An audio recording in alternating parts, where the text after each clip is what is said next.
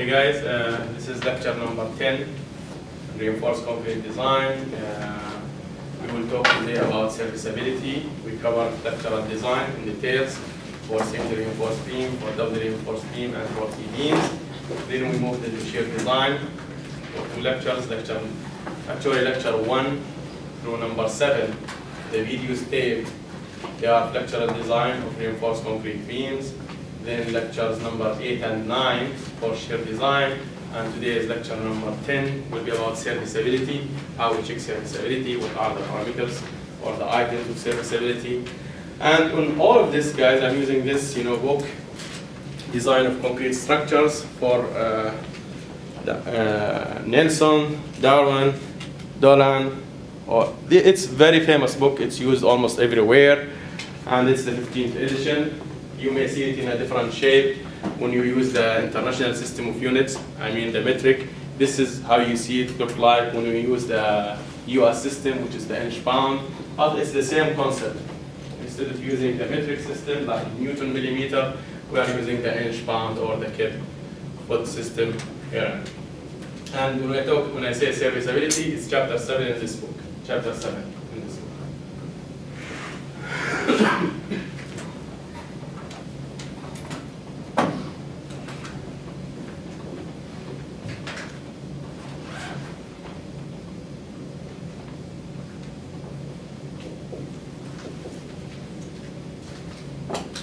Serviceability. I give some kind of brief information about what do I mean by serviceability. So once we make sure our member or our beam can resist the applied load, ultimate, we said this is something abnormal, but this is when we use the ultimate load, we magnify the loads, and we use strength reduction factor. So we ensure the failure will not happen based on strength. And when I say strength, it means the flexural strength and the shear strength are way greater than, must be greater than what do we expect. As I said, the probability of failure in reinforced concrete structures is less than 1 over 100,000. Okay? So we ensure there will be no strength failure. Or if failure to occur in beams, it's something called ductile failure. It means there is some signs, we can take action, or we can evacuate, and something will not result in total collapse, or some major local collapse will not occur. That's the good thing or the benefit of some what we call ductile failure. And the beam by itself is a ductile failure. Unless you have shear failure in a beam, that may impose some kind of danger, because shear failure in nature it is sudden failure. Okay? Now we need to check something, serviceability. At service load, at the day-to-day application, serviceability, service, something to serve the customers. So this beam is serving its intended functionality. What do we want this beam to do on a daily basis? So this beam is supporting, the beams are supporting slabs or other beams. And the slabs are carrying the customers, the live loads, themselves, the dead load, and plus live load. So at the full service load, when this structure or this room, let's say, it's at full capacity serving people. Okay, like 50 students, 100 students, with the furniture, with anything, full service load. What do we expect our beam to do? Do you expect our beam to be strong enough to resist all of that? It will be strong enough because it was designed for factored load, way more than what do we expect at the service load, right? So in terms of strength, it's good. So what do we want our beam to behave for serviceability or at the service load? We want it to look nice, right? No deflection. No deflection, because those customers are not engineers. So you don't want any kind of cracking or noise or vibration sometimes.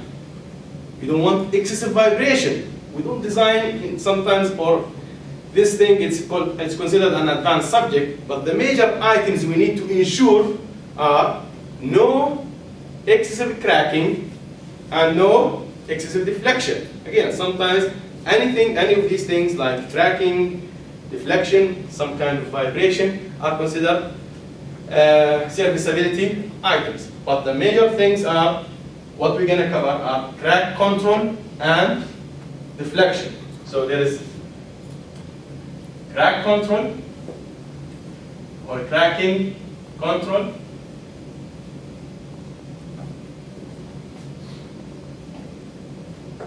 deflection. So how we control cracking? What do we mean by control cracking?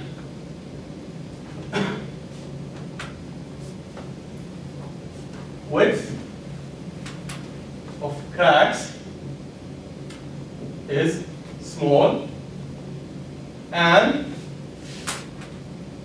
what else do you think? So, okay, the width should be small, should not exceed certain value. What else? They should look at neutral axis. Look at, you are looking at the beam this way now. You are not looking at one cross section. You are looking at the length of the beam, at the width. What do you see there?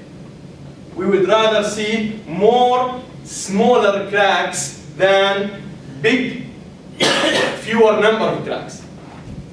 So, what I'm saying, what did I say? The distribution of the crack should be better. We would rather prefer to have more of finer or hairline cracks than one major crack. One major crack is more dangerous than having 10 uniformly distributed cracks. So crack distribution.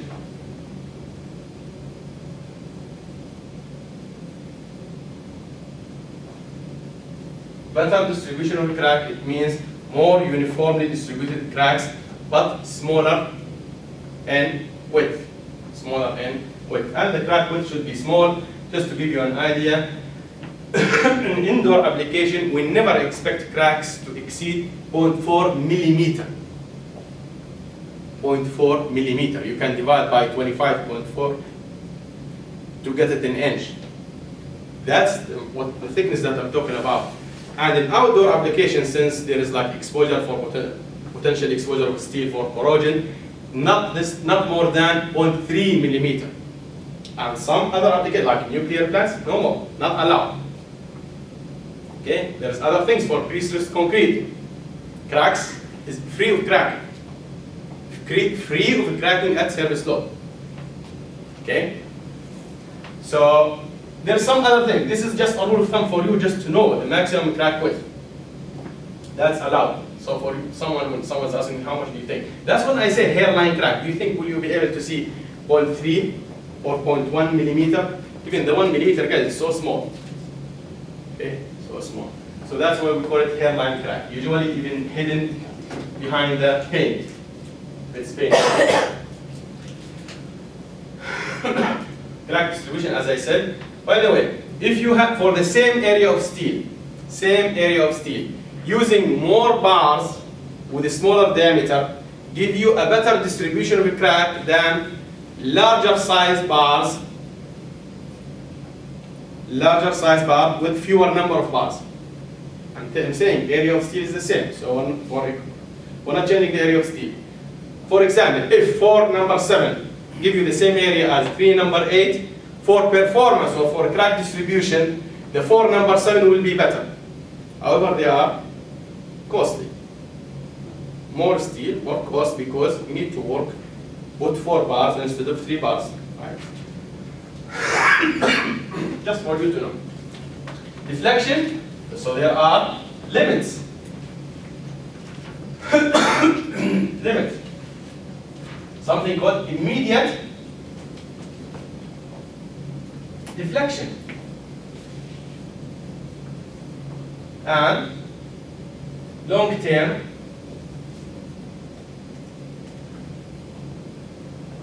deflection. So the ACI code will say, okay, calculate your deflection. Calculate your deflection. You will calculate the deflection. The immediate deflection, you can calculate that.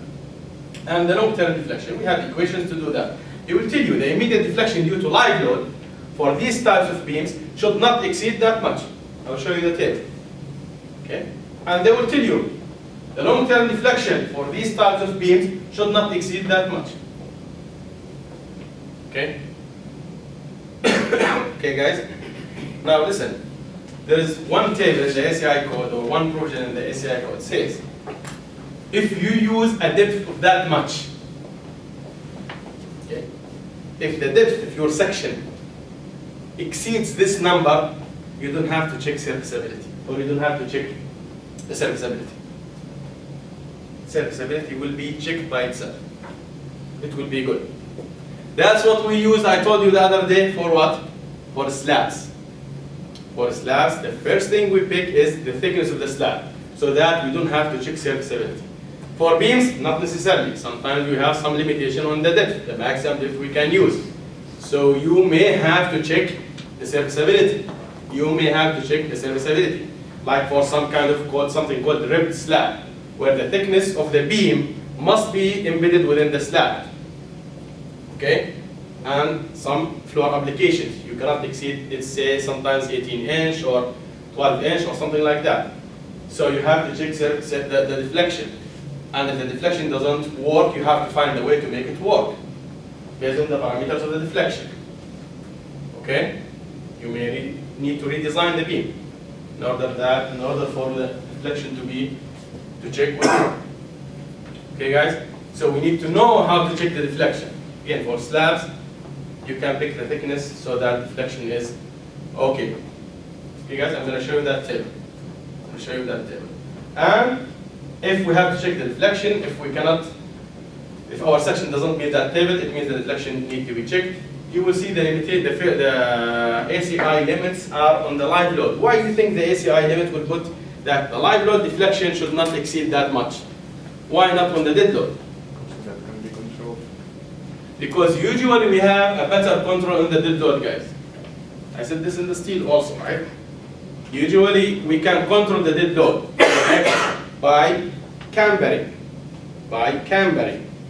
Cambering means slightly raising or inducing an upward deflection in the beams. I'm not saying like 2 inch or, okay, everything is a small deflection. I'm saying maybe 1 inch will be enough in the framework, so that you cast your beam, you cast everything. Once you remove your temporary shoring, you have temporary columns or steel thing, jacks, supporting your slab while the concrete is green. Every 2 feet you may have one, or every 1 feet. So there's no way for this floor system to move anywhere. Once the concrete develops its strength, like you can remove the floor, the concrete will develop, assume at 14 days or 28 days or whatever, you remove this jacking, you don't need, the concrete is good enough, the beams or slab are good enough. Once you remove, they will deflect under their own self-weight. Once you apply the full dead load, usually, if you are a good designer, you end up with 0 deflection. So that's why the ACI code usually put a limit on the live load deflection, because they assume the dead load deflection can be easily controlled. Okay, guys? But the dead load deflection will add to the long-term deflection. Because when I say long-term deflection, there's a term should come to your mind. Anytime in civil engineering, when someone's telling you long-term effects, a word should come into your mind. What's that word? Creep. Creep should come immediately into your mind, because what's the definition of creep? Deformation of rubble line. He's saying continuous deformation over time. You need to add something. So it's continuous deformation over time under constant load. The load is not changing. The load stays the same, no change. So once you put the load on any beam, it will deflect, right? That's called instantaneous deflection or elastic deflection. Now you don't change the load, you keep it as is. Come 6 months after that, you will measure, the deflection is more. That's due to creep. The load is sustained, but did not change. So that's the definition of creep. The opposite to creep is what? A term we covered in 315 in materials. It's called relaxation or stress relaxation. It's a reduction in the what's the stress relaxation? What's constant in there?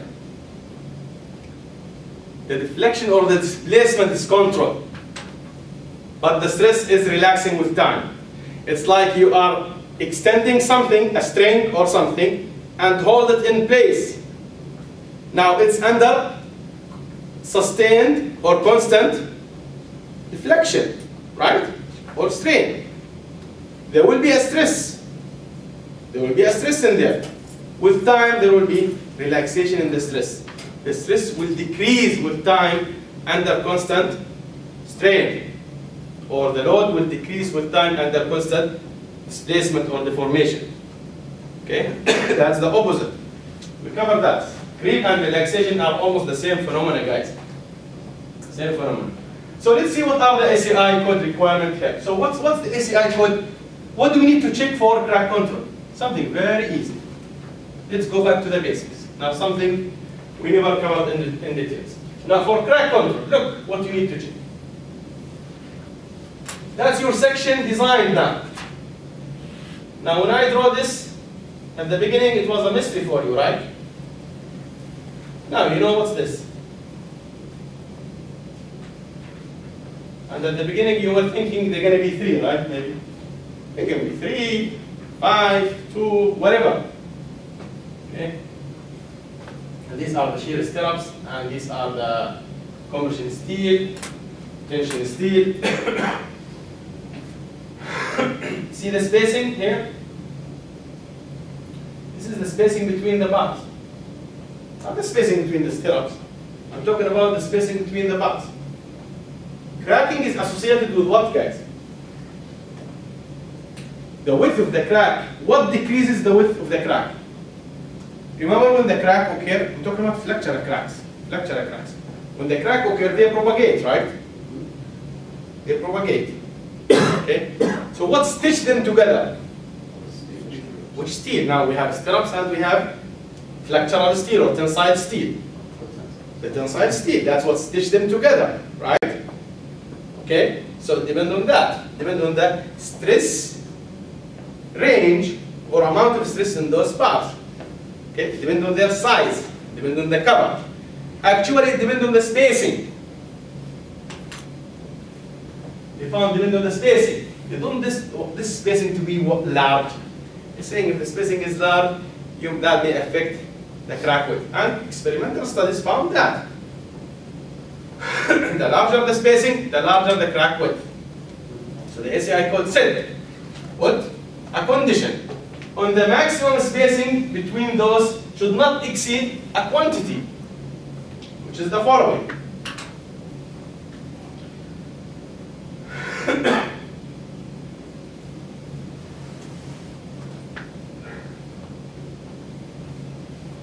It said S equal 540 over Fs, minus 2.5 C sub C less or equal 1236 over Fs. Wait a minute. Let's write it. You know what's this S? This is one equation. That's not what the ACI code provides. This is one equation. This S should be this or equal this. The spacing between the bars, the maximum spacing between the bars, should not exceed whatever comes to you from this equation. So this is not the condition. Many students, they say, okay, they calculate this, and if it's this than this, they say, okay, good. This is one equation, guys. This equation, the whole equation, gives you S max, according to the ACI code. This is the maximum allowed spacing between the flexural bars.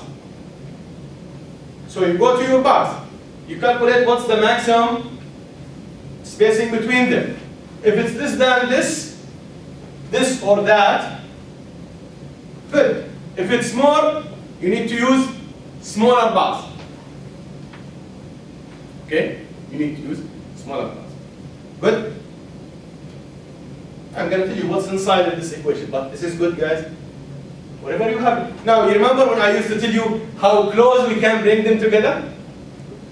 How much we can bring the bars together, right? Which is depending on the maximum aggregate size.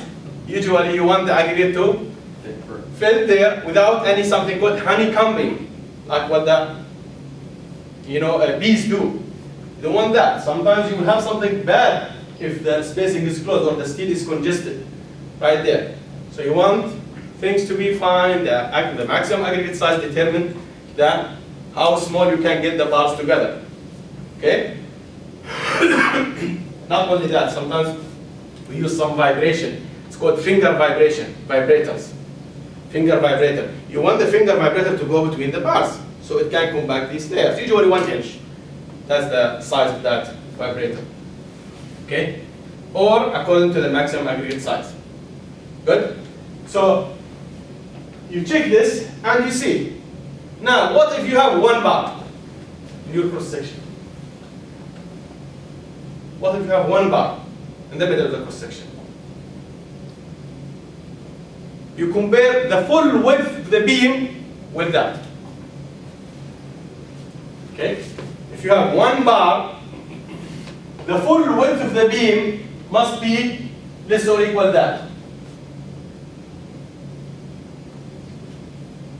In beams with 1 bar.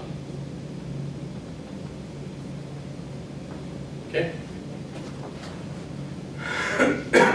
And usually you can speak by itself, right? 1 bar. When we need to use 1 bar only. When the signal, when the width of the member is really small, 6 inch, 4 inch, or something like that. There are some sections very narrow. Okay. Otherwise, you have to have 2 bars. Okay. But that's what you compare there. Now let's go back to the equation now. You know what's this one? You know, guys, what's this one? That's the stress and the tension steel at something I taught you before. At the elastic limit, which we said that's what we expect the stress ratio to be at the service loads. Remember? So you're going to tell me, do we need to calculate this now? Elastic divided by that and that. Let's say I could make your life easy. Either you do that or he's telling you, take this to be 6 F1. For grade 60, this is 36 KSI. So now you can tell, with this it must be in this equation here, when this is in KSI. This is in KSI. Okay? KSI. Minus, what's this one here? C sub C. You learned that C is the cover, right? C is the cover to the center of the bar or to the clear cover. When I have C sub C, what does it mean? Clear cover. Clear cover from the outside of the bar to the nearest tension surface. So from here to here. That's C sub C. Not to the center. So it's the cover to the center minus half the bar diameter. So it's the clear cover. By the way, this requirement only for the last layer of bars. If you have 2 layers, if you have another layer of steel with 2, that's fine here. This requirement only for the last layer of bars. If you have other layers top, no problem, no requirement for this. Okay, guys? So that's C sub C. Less or equal 12 times 36 over Fs. This is in inch. S here is in inch.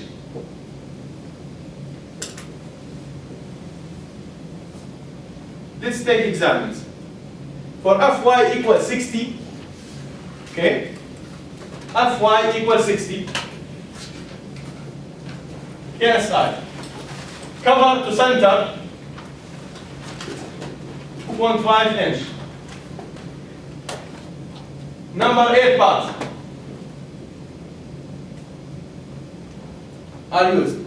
Can you calculate this for me?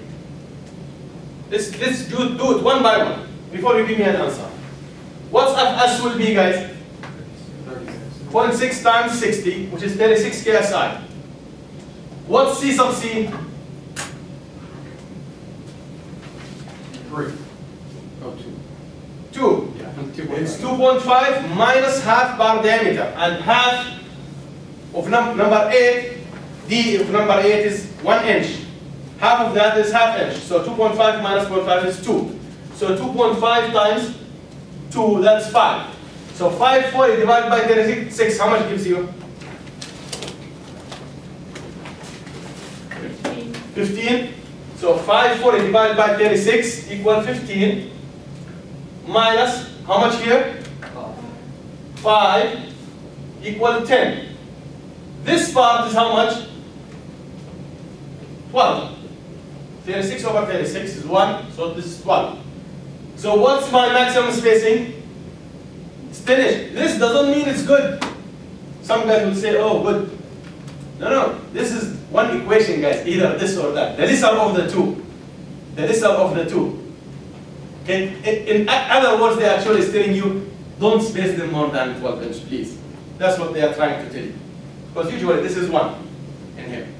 They are telling you, don't space them more than 12 inch. Okay?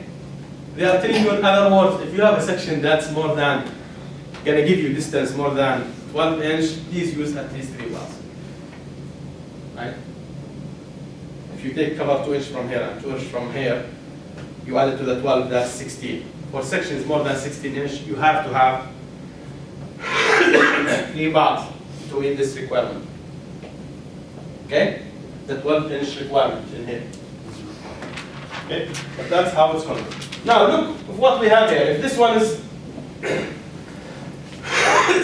12 inch, and you have 3 number 8, you said, how much this here? The spacing is how much? Just for you to show you how to calculate the spacing. It will be 12 minus 2 times 2.5, right? Both divided by 2. That's how much you have in here. This is by far less than this.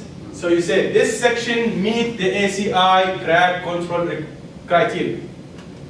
One criterion. The ACI put one criterion only, which is this.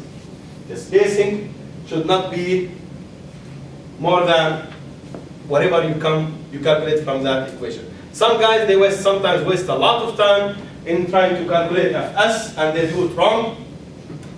Okay, they do it wrong. And at the end, you have like, you are comparing 3 against 8 or 9 or 10 or whatever. Okay? And usually, again, if you calculate Fs not within the range of 30 to the 40, there's something wrong. You never expect the stresses at the service load to be more than 40 for grade 60 steel, or less than, it could be like 29 or something like that, but within that range, 32, 33, 34. Okay? So I understand when we have 12 inch spacing, we need 3 bars to break up that spacing. Can we reduce our cover, like have our cover be 5 inches? You can play with that. Okay. Yep. But don't go too much cover. Why would you do that? Yeah, just so we try can to keep the bars to as far as possible. Okay. But if you are within 1 or 2 inch from achieving this criteria, that's fine to reposition the bar. Okay.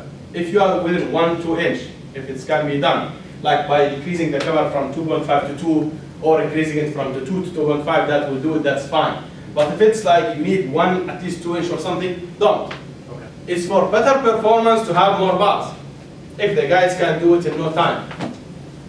And by the way, I said, I know like 3 number 7 are more expensive than 2 number 8, if the area is the same, right? But remember, cutting number 7 and bending it is much easier than cutting number 8. When you need some cuts, okay? Smaller the size, the easier to cut it or bend it. Because sometimes you need to have some hooks or something. Okay guys, but this is the crack control criteria. Any question on it? Straightforward. I call it the gift question in the exam. Gift. Let's do this. Some guys, they just don't like gifts. They will screw it up. I don't know why. Okay? This is called the gift question. Now let's go to the real thing, which is why I like the deflection actually. Why I like deflection here. Because it's structure, it's about structure analysis, guys. I'm going to show you. Deflection is about structural analysis. The only item I'm going to show you is that's what we need to learn from here. If it was steel, did we do anything with steel? It was structural analysis. You guys pick it from the table. Because steel doesn't crack. The problem here is, what's I crack? Okay, you're going to tell me, okay, is it I crack? Some guy will say, but other sections, they are not cracked, other locations. So what we're going to see, you will see that now I is not I anymore. Not I crack, not I gross. It's called I effective. The ACI code says use I effective. You will see in a minute. But for steel, you remember guys, you just pick it, whatever section we come up with the design from strength analysis, you go there, you see how much I for that section, and you use it. IX.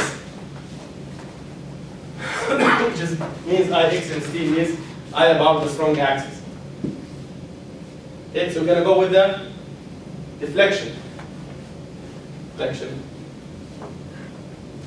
How to shift the deflection.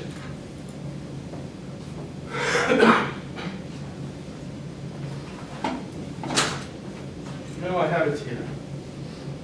By the way, there is an item can be important for research, or sometimes if you are interested in calculating the crack width, there are like empirical formulas developed based on research. They calculate for you how much the crack width will be based on the reinforcement you have.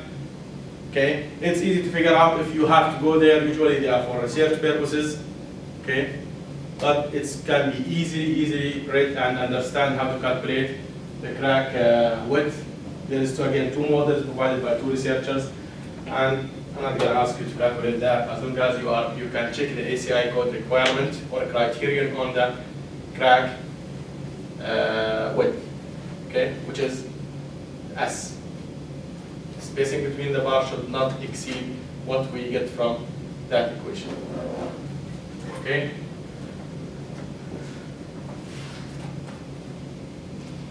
Now, for deflection.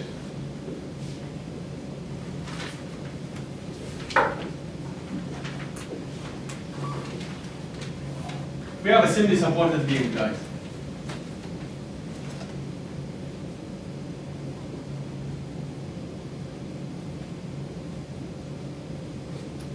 And the load is uniformly distributed. W. Okay? What's the maximum deflection? W all squared over 8. The maximum deflection at the maximum moment. 384 EI. Yeah. 5 W squared. Again, Gerard. 5 W. I.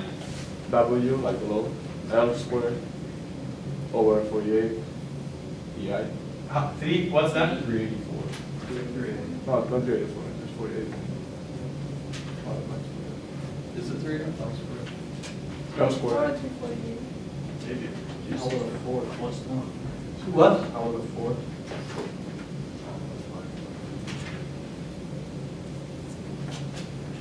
I W L to the power 4 over 384 EI. Okay? By the way, the 5 over 384, some guys divide it over 70. If you divide 384 by 5, it's around 70. So sometimes some guys they write W L to the power 4 over 70 EI. Or whatever. For a cantilever is that. If the load is concentrated, you can get this one from any structural book or any design book. You know the ACI manual gives you all of these conditions. For 2 span, 3 span, you can get this formula. That's not the issue. This is structural analysis. The issue is, okay, if we have the loading, which we have the loading, right? If we want to check the deflection of reinforced concrete beam, the loading is given. What load do we use? When we check deflection, service load. So if I tell you, check the live load deflection, this will be the service live load. Good? The length is given to you or not? Given. 384 is given to you? It's 384. E, it's concrete. What's E for concrete? Someone answer it correctly for me, please.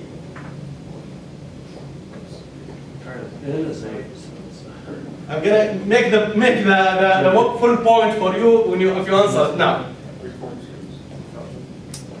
Wait. What What's the formula? What's the ACI formula for elastic? 57,000 square root F prime C. And F prime C in that thing should be in PSI. You will get E in PSI. You divide by 1,000 to get it in KSI. And the answer is 3,600 KSI. Okay, if you forget it for once in your life, you know how to get it? What's E for steel? It was 8, so Divided by 8. So 29,000 KSI divided by 8, that will give you that. Why 8? Because 8 is M, the modular ratio, remember? Okay, so is this given to you now? F prime C is given. So what do you need? You say now I have the section. You can tell me, hey, I have the section because it's already designed. This is checked after that. This here is I effective for reinforced concrete. This is the story here. This is the story. What's I effective? Okay, that's the issue. For steel, this I just a number you pick from the manual. For any steel shape, a number you pick from the manual. Now what's I? That's the only thing I need to teach. Once you have it here, guys, that's the only thing I need to teach you. After that, this is the formula, you know it. But how to calculate I effective for a rectangular section or a T section?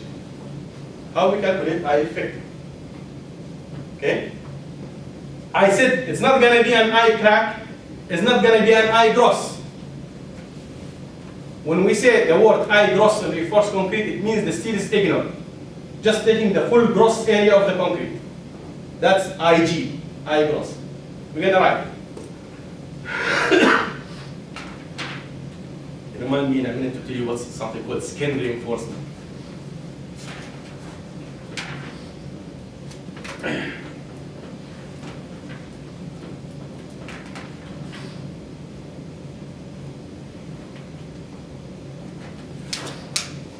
So, look what they did.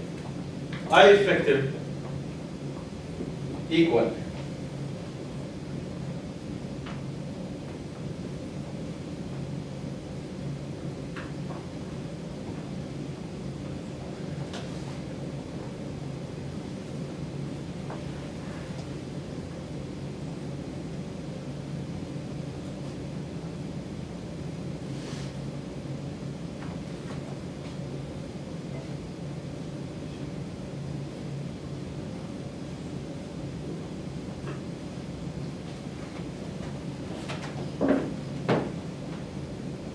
guys, they just define a factor. They define a factor, then they use weighted average. That's all. This is not a scary thing. It's M cracking over MA.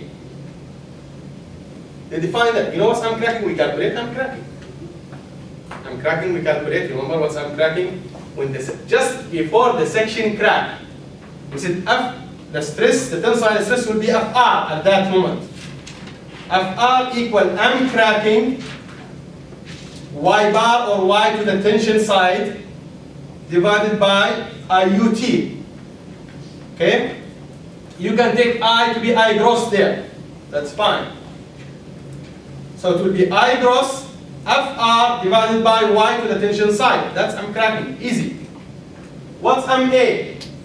The maximum moment in the beam. This is the maximum moment in the beam.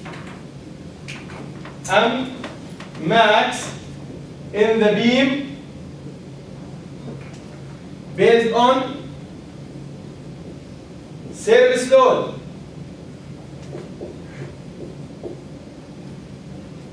So the service dead load, the service live load, the maximum moment they give you, not the factors one, that's your MA. At any location in the beam. So I know we don't do 1.2 dead. No. I know we don't. But do we just check the dead and just check the live, or do we still sum them? You add them together. Add them together, okay. Yep. You add them together. Okay? If they are uniformly distributed.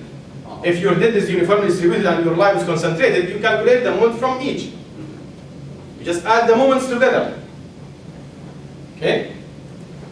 So that's your MA. from the service load. The maximum moment when you draw the moment diagram for the beam based on the service load. I'm cracking, I'm cracking. So they said this is a factor. They said this is a factor. It's like K. It's like K cubed times A gross plus 1 minus K cubed times I crack. You take it as a K, that. Okay? So it's like a kind of a weighted error. In no case you're going to get something more than I gross. No way. I mean, you can't. There's something wrong with the calculation. You can't. Based on this, if this equation is that, you can't. Okay? How is it? You're going to get something that's supposed to be in between those two, bigger than the larger of them. You can't. Okay? You will see later on that I effective is very close to I crack. So for my own purposes, sometimes I go with I crack because it's not even worth it. Once you calculate I crack, go with it. And later on, I'm going to show you shortcuts for fast calculation. Usually I crack is 0.4 I gross. Usually, not all the time. 0.4, 0.5, 0.35, around that. But sometimes if the 0.4 will do it or the 0.35 will do it, you don't have to. Unless you are so close from checking, then you have to do exact analysis. Sometimes you are in the field, guys. I mean, you have to do fast, you have to take a decision. Can we cut the depth to that much? You are an engineer there. The beam specified to be 20 inch. At some location they found there something must pass through somewhere. So that they have to raise the beam, 1 inch will do it. They tell you, can we make the beam to be 19 inch? I have to go back to run the simulation. Let me just see. So you start to do, sometimes you have to, that's what makes you difference, that's the difference between an engineer or someone else. You can take or find solutions right there. Right there. Why? Because you know the fundamentals behind things. How to put things together as drawn, everybody can do it. They do it better than you, by the way. The guys in the field, they tell you, hey, this go away. We know how to do it. But if there's a problem, you just stay. You can't do it. Can we cut one bar? Will it work? They have no clue that some of these bars are way over design. Okay. Somebody can tell too much steel is put in there for no reason. Okay. You can tell you have this. Okay, guys. So that's what we need. Now let's see what's in here. I gross is I gross.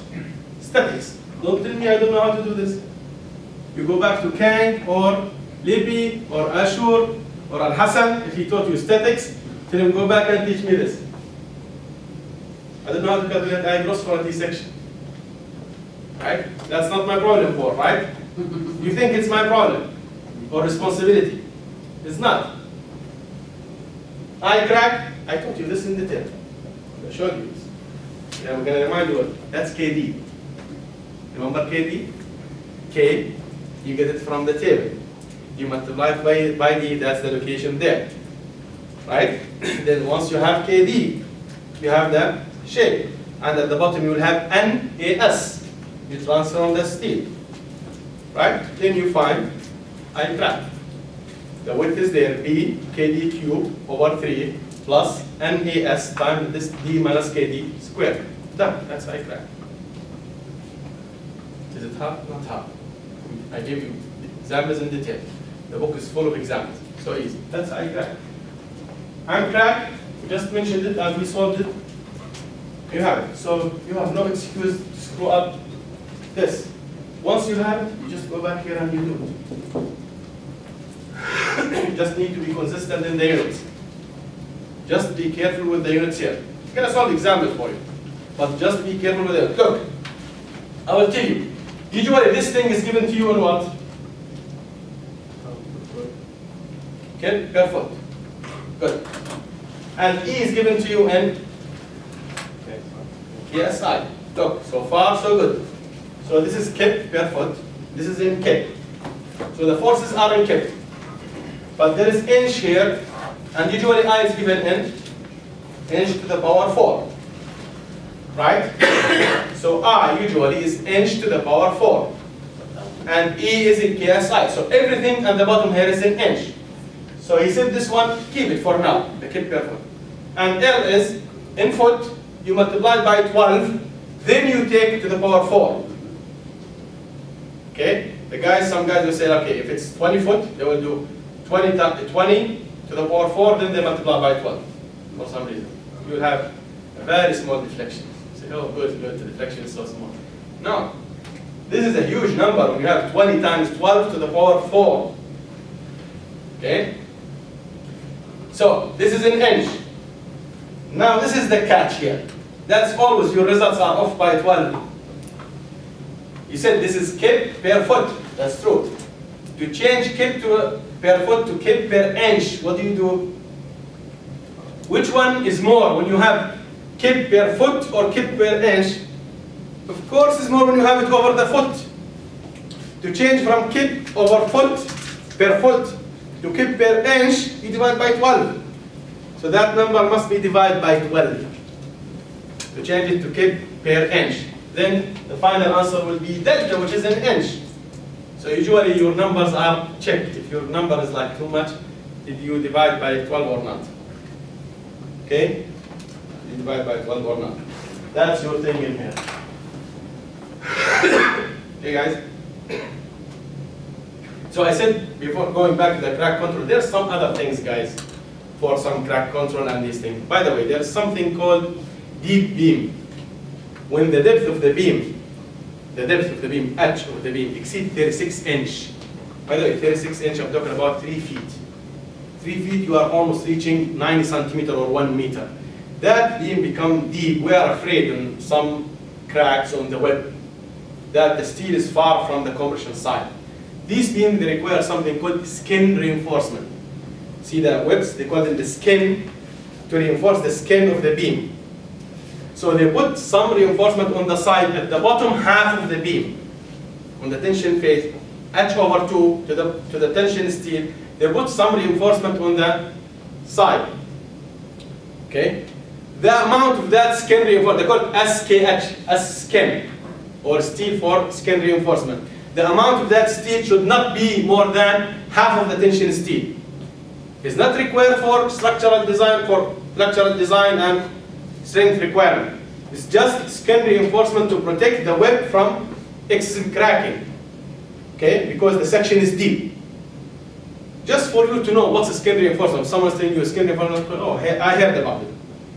Okay, is to protect the web from excessive cracking. When the section exceeds 36 inch, the amount is on both faces. The amount is cannot be more than half of the steel, the tension steel. So you calculate half of the tension steel, half of that, divided by 2 to see how much you need per face. Okay? The distance between them should not be more than d/2. So you space them within that distance, okay, based on the quantity you have, based on the amount you calculate. That's what we call skin reinforcement. That's all what you need to know about skin reinforcement. When the section overall depth exceeds 36 inch, skin reinforcement is required. Okay?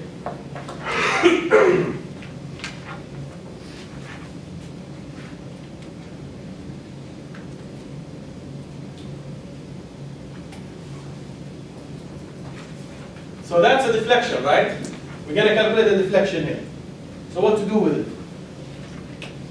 So you calculate the deflection. 1 inch, 2 inch, whatever deflection. So, okay. Good or no good? Now this is, guys, all of this is what? Structural analysis, concrete design, ACI code, how to calculate I effective, then how much this can be. Is there a limit on this one? Yes, and that's what you can find in table 7.2 in the book. 7.2 says maximum permissible calculated deflections.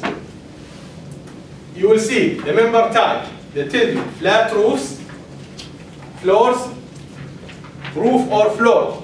So that covers everything we have. Flat roof, floors, roof or floor. They tell you the first two, the flat roof and floors, the condition, not supporting or attached to non-structural elements likely to be damaged by large deflection. They are on their own.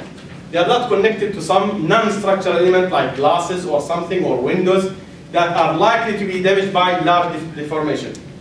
That's most of the cases. That's most of the cases. Not attached to special partitions, glass partitions, bricks, special bricks, like normal partitions. They tell you, look at the condition, guys.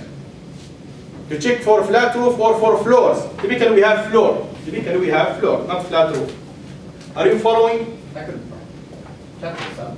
Page 229, no. 229. For the In version 14, what page? chapter 6, 229. 229, chapter 6. Okay. For those who are using the version 14 of the book. Edition 14 of the book. Okay, that's an ACI table, by the way. That's coming from the ACI code. If we have a floor not supporting or attached to non-structural elements likely to be damaged by large deformation, what's the requirement? What the ACI code requires? Says immediate deflection due to live load, what? Should be less than L over 360. So if we have a beam that is 30 foot long, what's the maximum live load, immediate live load deflection? Which is 30 times 12 divided by 360. Maximum allowed is 1 inch. This is how small the deformation, the maximum allowed deformation is. So you calculate the live load deflection from here. If it's more than 1 inch, no good. If it's less than 1 inch, good. Okay? The second requirement for roofs or floor, that's for long-term deflection. Long-term effect, which includes some sustained load. Okay?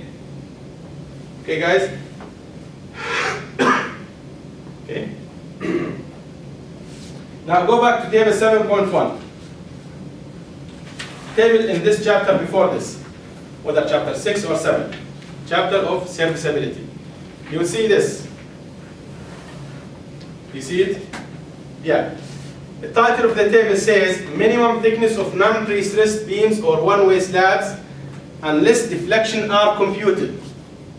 They are telling you these are the minimum thickness unless you want to check the deflection. But they are saying this is what does it mean. If you use these thickness for the beams, deflection doesn't need to be checked. Look, the first one, solid one-way slab. Second one, beams or ripped one-way slab. This system is not common in the United States. It's very common overseas. Ripped slab. But in the United States we use solid slabs. Most of the slabs are solid slabs with drop beams. Over there they have something called ripped slab, could be one-way or two-way. The beams are hidden with the slab. But where is our case? The second one, beams, that's where we are, right? We're talking about beams, right? Okay, what if we have similarly supported beam? Okay, so if we have a similarly supported beam that is 20 foot long, what's the minimum thickness so that the deflection, the minimum depth, so that the deflection is okay? 15 inches. That's H, not D. Here, from this one, look at the title. Minimum thickness H, not D. Okay? That's H. So if we have a beam, similarly supported beam, that's 30 foot long. Similarly supported beam, that's 30 foot long. For us not to check the deflection, or not required to check the deflection, how much H should be? 30 times 12 divided by 16. How much? 22.5 inch. So if you use a section more than 22.5 inch, you don't have to check the deflection. For those guys who hate the deflection, many guys, they hate the deflection. Don't like to check the deflection, calculate I effective. You can do that if you want, if it's allowed to you. Remember, if you use deep section, you will save on the steel. But if you use this section and you end up with steel less than AS minimum, you are wasting people money. Okay? You are wasting people money. A good engineer will never be afraid of anything. Okay, if we have one end continuous, what does that mean? The overhang case. One end of the beam is continuous. What's the thick? If the beam, if the span is 30 foot, this is one end continuous, guys. That's semi-supported. That's one end continuous. We're talking about this span. One of its end is continuous. Could be 1,000 spans. Could be just one overhang. If we have two ends continuous,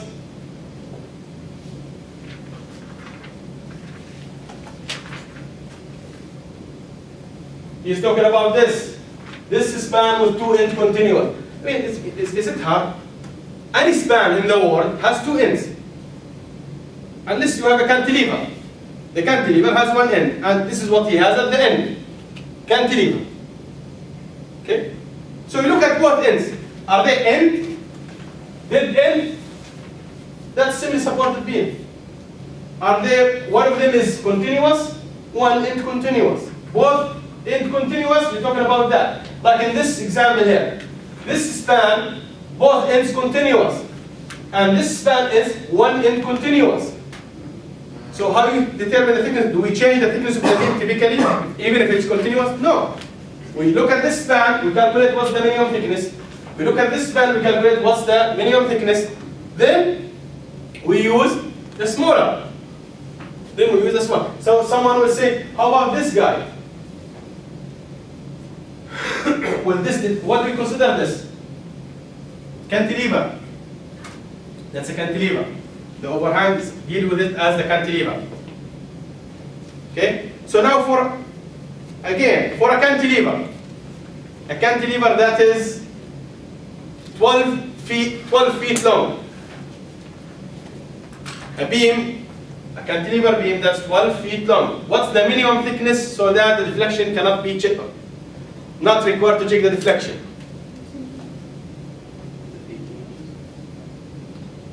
Which is what you did. 12 times 7. Divide by 8. So you get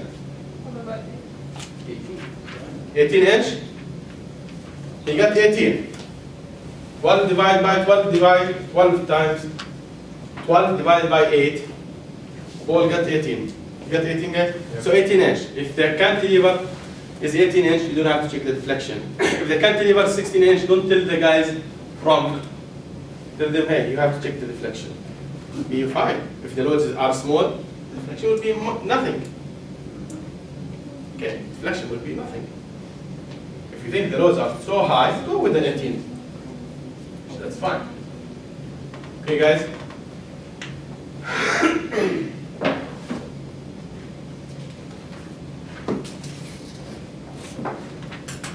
One thing before I go with the eye crack.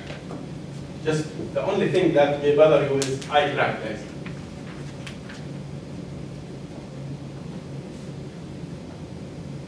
So I said for rectangular beam, this is when we say, I say calculate eye crack. The section is cracked, but still elastic, we said, right? Because deflection is evaluated for the service load or the maximum elastic range. It's called elasticity theory. Okay? So we said this is your section. This is KD, and KD you have a table to get K, and D is given to you. And this here will be NAS, and N is given and AS is given to you. Everything is given. And this is the location of the neutral axis.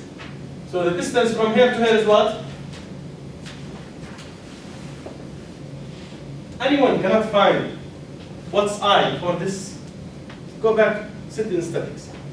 You may learn. Okay? This is B. B, KD, Q over 3 plus N AS D minus KD squared. Someone may say, how about 1 over 12 MAS What's this height here? We said we assume very small, very small. We just take the second component contribution to the moment of inertia for this one.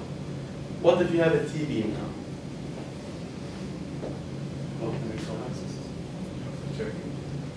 Now, just pay attention to this.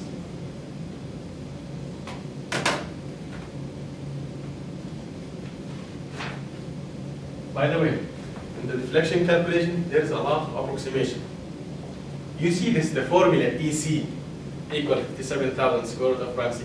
That formula, the error there is within 15%.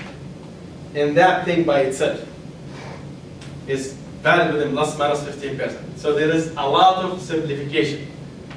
Okay? And there. If you have a T-beam like that, now look at me now.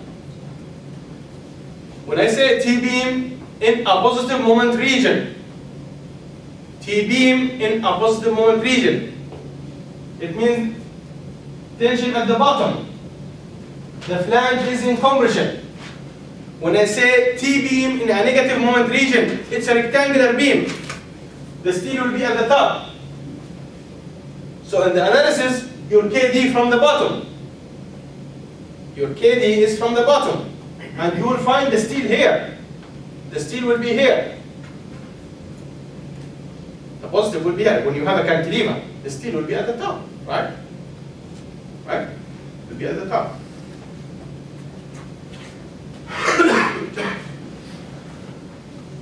So if we have a T-beam and the flange is in compression, so what do? How much is KD? Use K, the one that you use for single, K, a regular K. Multiply it by a D, KD. If KD is within here, it's rectangle. Look, not like that, I want to say. All of it. If KD is this or equal, HF, perfect. The analysis is good, exact. You don't need to do any approximation. And this will be gone here, and you will have NAS here, and you do exactly what I did over there. But when you calculate I here, what do we have here?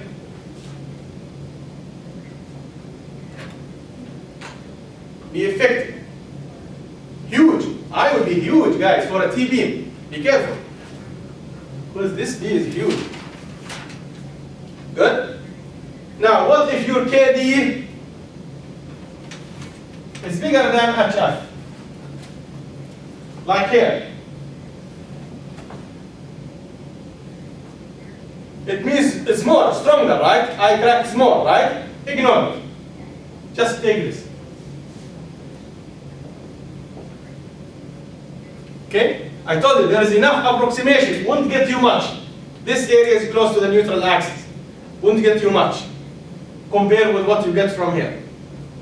Again, if your KD is this than HF, it's rectangular. If it's more than HF, just take HF. Just take this component. You are just slightly conservative on the safe side, because I will be slightly more, I crack will be slightly more, but we're not going to take this one. Good? Austin? Can you just run through it one more time? Yeah. If you calculate, you get K, to get K from that table, what do you need? You will need to go back there? Nothing. You just need the strength properties. Rho, F prime C, and Fy. That's what you need to get K and J. Right? K and J equal 1 minus K over 3. Remember JD and KD, those things?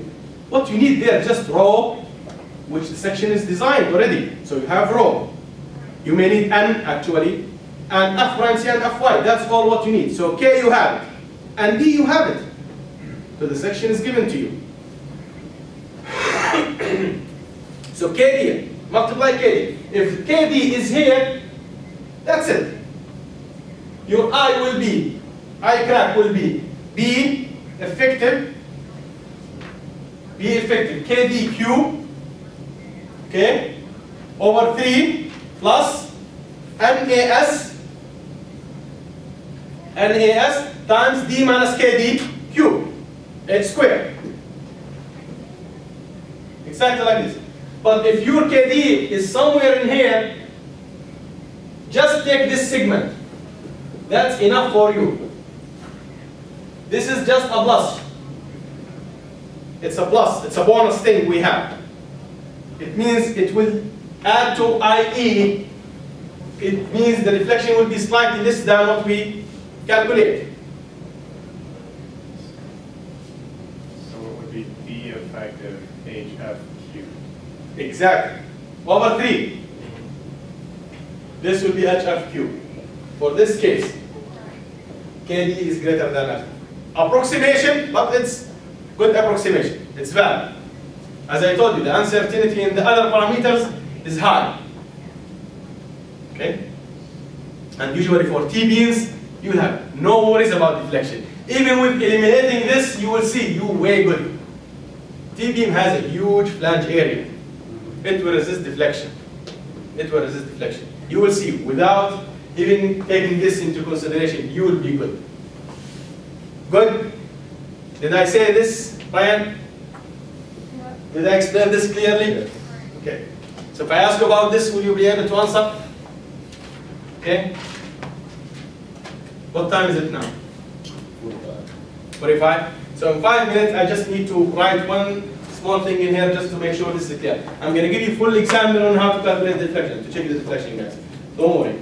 But just for one more thing for what's the long-term deflection. For long-term effect, guys, there's a term, the ACI code defines a term, it's called lambda delta, which is for sustained load. Equal a factor called XC over 1 plus 50 rho dash. What's that on top of you? XC. Just a symbol. Called XC. It's like, I don't know what kind of symbol is that, but all of these are. Yeah, they're all 3. I read it XC. Just like some guys, they wrote this way. XC over 1 plus 50 times rho dash. Have you seen this before? Rho dash, what's the rho dash? What's it? The ratio of the compression steel. So now you see, guys, compression steel, it helps with the deflection.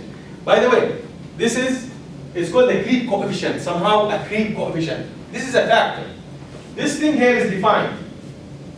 They tell you for, if you are calculating the creep over 5 years, over 1 year, over 6 months, over 1 month, there is factors given for you, for that issue in there.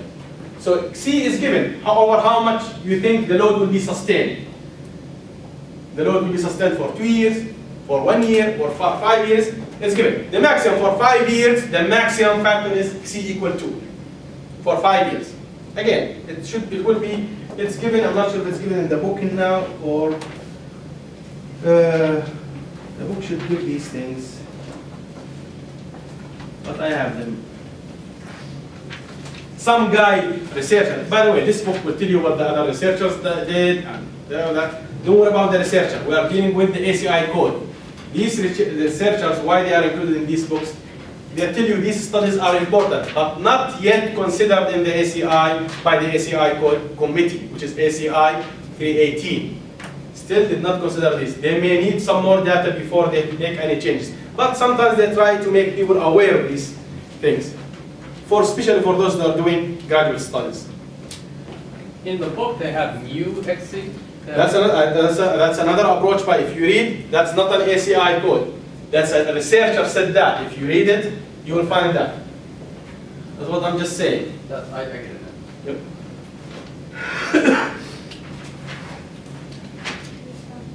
Oh, there is the graph. There's a graph now, right? saying for C, it's now they have it in graph, duration of loading, okay, month, 60 is 5 years, you can calculate how much exceed. If you are evaluating how much the long-term effect will be after 5 years, and assuming that the load will be sustained for 5 years, your XC is 2, and this is given to you. So, by the way, if you want to ignore the compression steel, your lambda delta will be XC, by the way. Lambda delta will be XC. Okay? Now go to table 7.2, guys.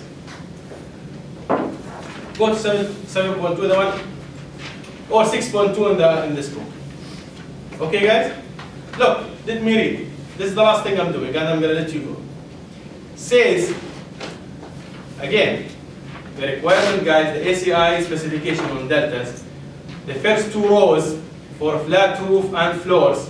You see them, Paul? Mm-hmm. Okay. Is he putting any or stipulating any condition on other than the live load deflection? See, the third column says deflection to be considered, right? Right? Deflection to be considered. For flat roofs, he says immediate deflection due to maximum of roof live load, snow load and rain load, right? Then he says for floors, he says immediate deflection due to live load L, right? Did he say anything about sustained load? Nothing. Now let's go back to the third one. He says for either roofs or floors, supporting or attached to non-structural elements, then he continues, likely or not likely to be damaged. Good? Let's say not likely to be damaged. As I told you, most of the time they are not likely to be damaged. So we are at the bottom, right? He says deflection limitation is L over 240 Austin. But what do we check? Let me read for you. That part of the total deflection occurring after attachment of non-structural elements, which is the sum of the time-dependent deflection due to all sustained loads and the immediate deflection due to any additional live load. You did not get it, guys. I will give 10 points for whoever explain this to me now. I know you will not get this easily. I mean, it seems to make perfect sense.